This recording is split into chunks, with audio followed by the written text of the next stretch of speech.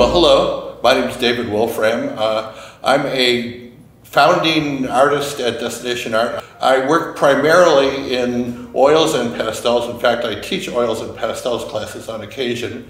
So I'm going to show you a couple examples of some of my representative pastel work.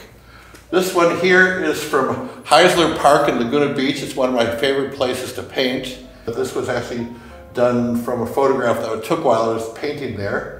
And also, art is a great excuse to go traveling. This is from Monument Valley. I painted there on location. Again, this was done from a photograph.